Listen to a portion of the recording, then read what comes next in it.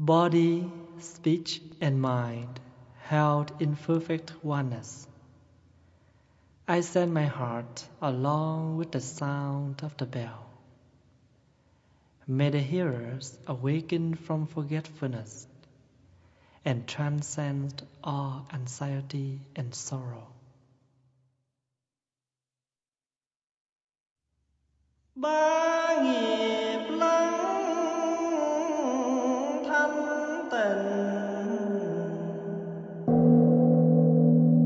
gửi lòng theo tiếng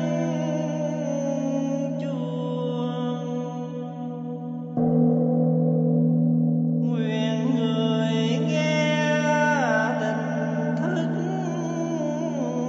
vượt thoát nẻo đau buồn.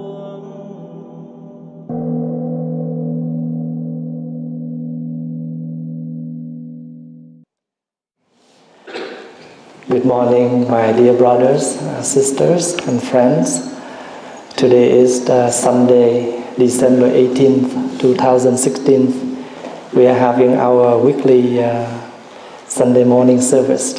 How are you? I hope you well and enjoy the weather so far.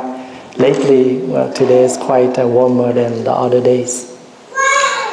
According to Mahayana Buddhist tradition, today we celebrate and commemorate the day of Amitabha Buddha.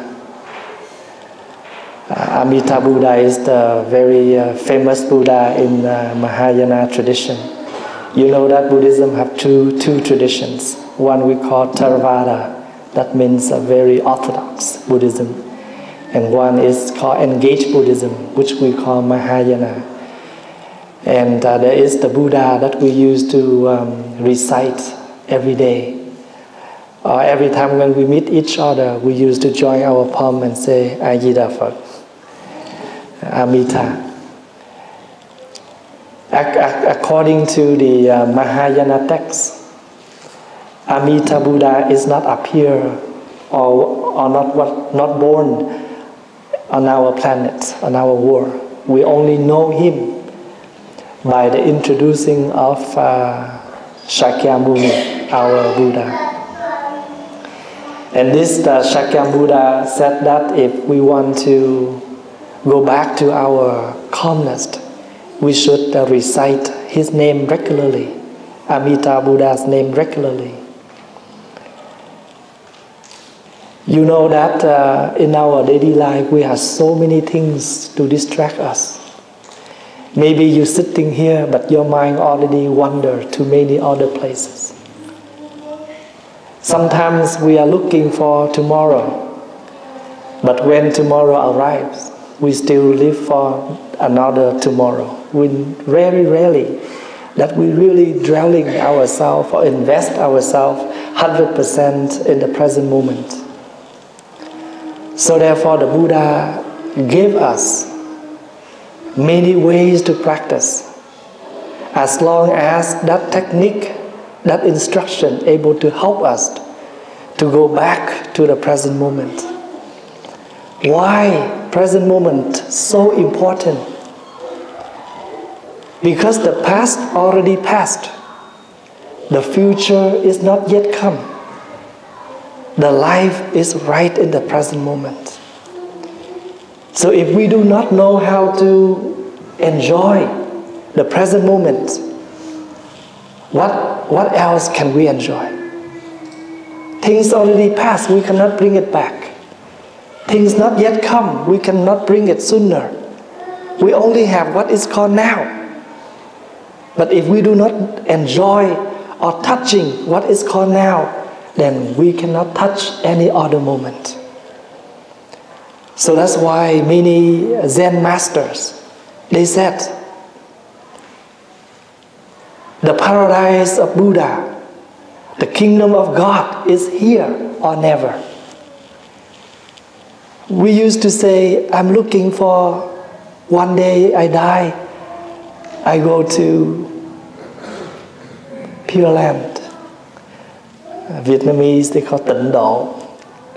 Tỉnh độ, English translation, Pure Land. Pure means tỉnh, clean, calm. Độ means the place, the area, the world. But where is that world? Where is that place?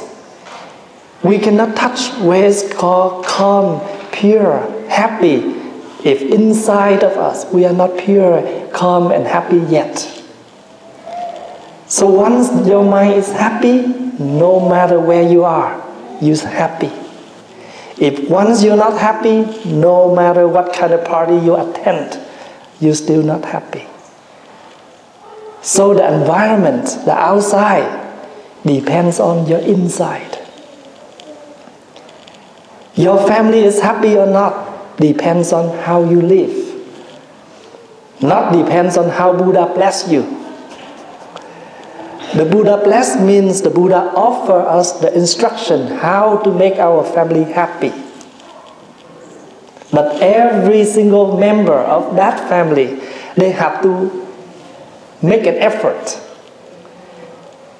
They make an effort. They try to make the family happy.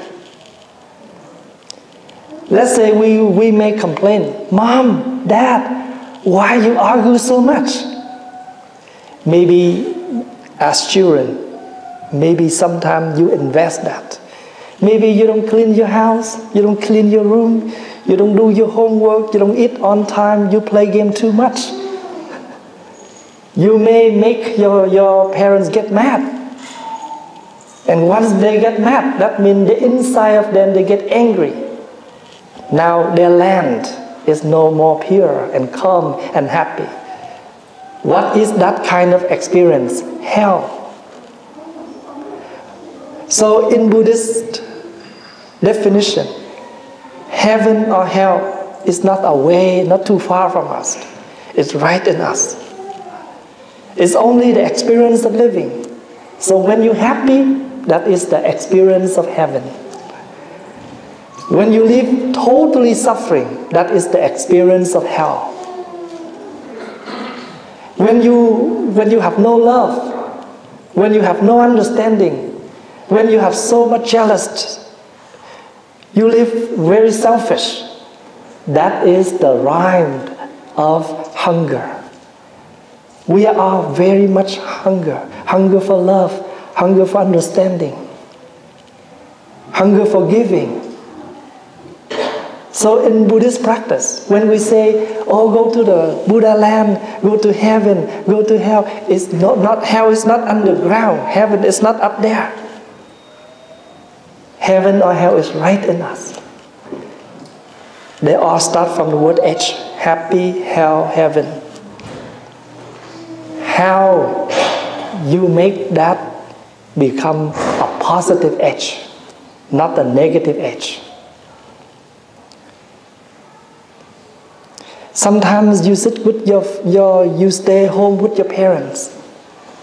You don't have to do anything as long as you see your parents happy, your mom is cooking, your dad is helping, you cleaning your room. It's a happy family. Nobody get mad with each other. You're able to sit and enjoy meal with your parents. So Pure Land in Buddhism means once ever your mind is calm, relaxed, happy, you have no more suffering. The moment your absence, the moment that you have your suffering is absent, then that is the moment of heaven. So the moment you live with unhappy, with suffering, with anger, that is the moment of hell. So every day we may reconnect from heaven to hell all day long. So when people will say, oh, reincarnation, we don't need to be die in order to reconnect. We can reborn in Pure Land. We can reborn in hell. We can reborn in hunger. So, the Buddha gave us many different kind of medications. Depends on what kind of sickness we are. So because we're so much wondering, that's why the Buddha gave us the name of the Buddha for us to recite. So when you focus on the name, you think about the Buddha, you speak up the name of the Buddha. You meditate on the Buddha. Your mind is less wandering. You're able to bring yourself to the present moment. The moments of calmness, the moment of relax.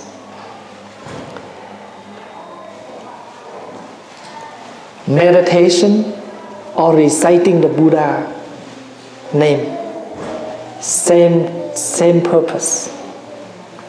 For people who meditate, what do they focus to? They focus to the breath. They sit down quietly, they follow the breaths. When they breathe in, they realize, I am breathing in. When they're breathing out, they realize, I am breathing out. So when they totally aware, they are breathing in, they are breathing out, they do not wander their mind anywhere else, anything else. They try to bring their mind to focus one thing at a time. So we are unable to follow the breath, so now we follow the Buddha's name.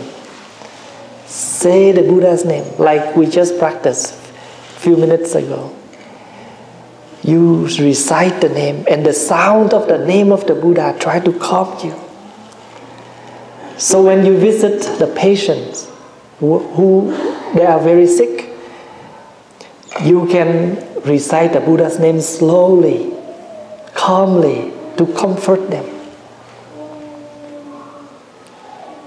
Yesterday I was in Calgary to visit a very ill lady. She's very old, 90 years old. She almost come to the last minute. So the family called us and invite us to come to support her.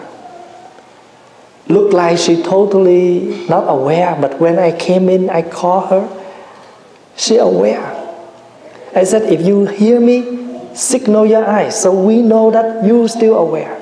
So she tried to open her eyes. She tried to move her eyebrow in order to let us know that she aware. And we do the name of the Buddha in order to calm her, to comfort her. So reciting the name of the Buddha is one of the ways to help people to calm down. Let's say when you're so scary,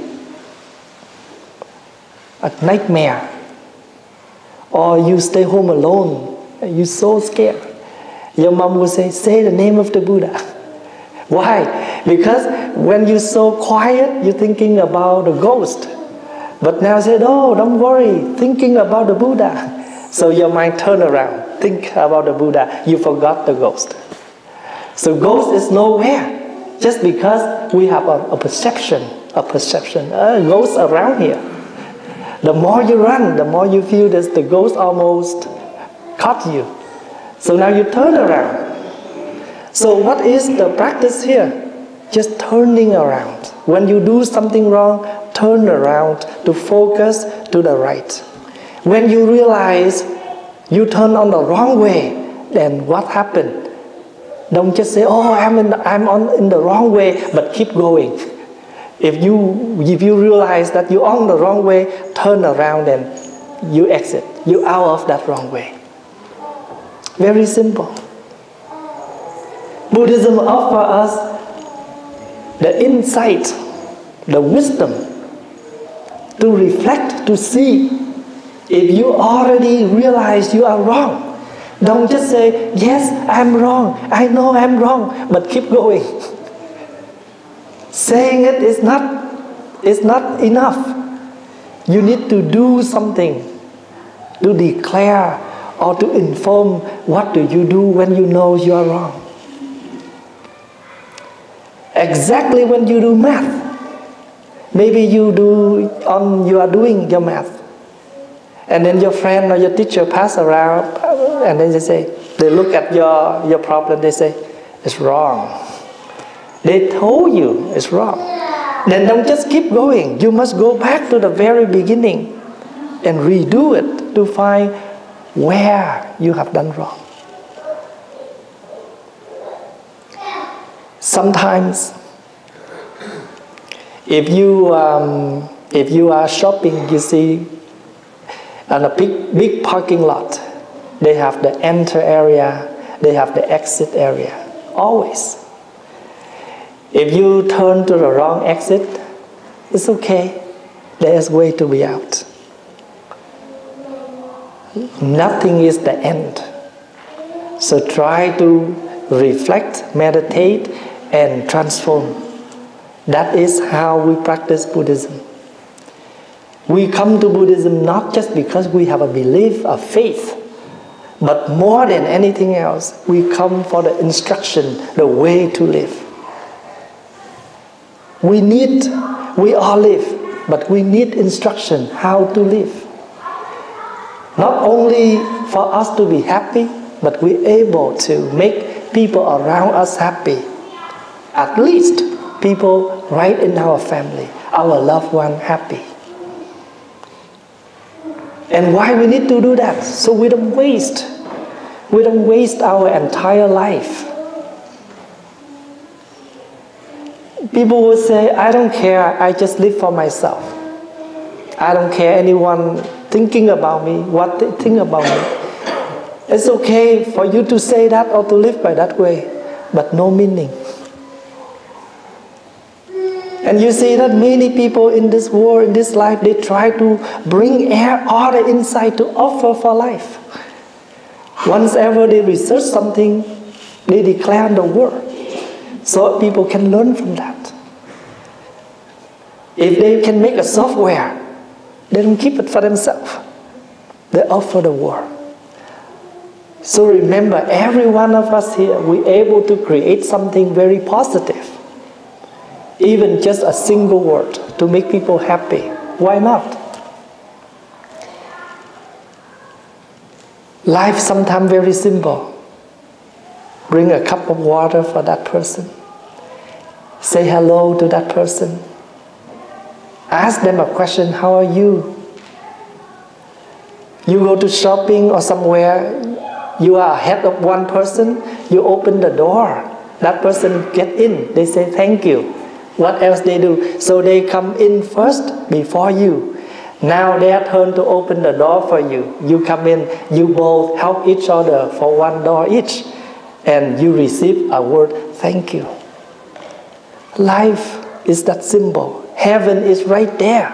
Pure Land is right there. Buddhism is right there. Meditation is right there. So people will say, how can I apply Buddhism? You don't need to meet Buddhism right in the temple. Every corner, everywhere of your daily activities. I can learn, I can apply the teachings of the Buddha anywhere in my life. When I drive, when I cook, when I do many things. A few days ago, I attended a funeral of a lady who is only 50-something. A few friends attend the funeral, and I said, today we all come to attend the funeral and also to share the difficult time with the family and also to say goodbye to the late. So usually we go to the funeral, we attend the funeral just because one of the two reasons, whether we know the late or whether we know their family member. Is that correct? We used to attend the funeral just because we say, oh, I know his son, I know his daughter, I know his family, or I know him. That's good enough. That's good. But to me, one more thing we should come for. We come for the funeral because of the death, because of the family, and now because of us. Because of ourselves, that's why we are here. Why? Because every time when you attend a funeral, you have a chance to reflect the fragile of life, the coming, the departing suddenly of many people. Then what happened for us to learn now? Try to live good. Try to be there for our loved one as much as we can. Try to do something good as much as we can. So if one day anyone who departs, there's nothing to regret because we have done the best. I used to say, we do not ask for perfect, but at least we're happy because we have tried the best. I never expect anyone to be perfect, especially my students. But I like to see them try their best. If you try the best already, and that's all you can do, and that's much appreciated. What is that called? Meditation. Meditation means you're able to reflect on anything in this life. Let's say you come to the bus, you take the bus. Usually you have to be there. Sometimes you just 1 minute or half minute late. You have to stand there for an hour to wait for another bus. Just half minute late. Why? Because you delay, you forgot something there inside. That's why you're late. Life is like that. Sometimes we say, oh, I have plenty of time, but sometimes you have no time. Even half minute. So therefore, whenever we can see things, we can do things, let's do it. Do not retard. Do not be late. And this is how we learn and practice Buddhism. Thank you for your listening. Thank you for your